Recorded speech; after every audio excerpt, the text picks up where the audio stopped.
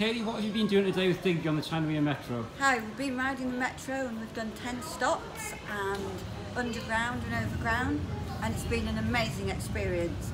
As you can see, Digby is very well chilled. He's absolutely tired. He's loved the experience, so have I. Helena's enjoyed it as well, and thank you so very much. That's all I can say. And what's been the main aim of this today?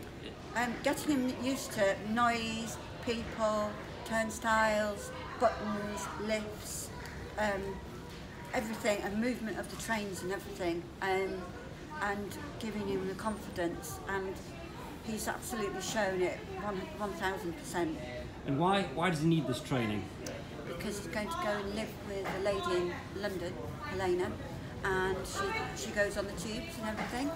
So I chose the North East for his first tube journeys, which is a really good start to his education.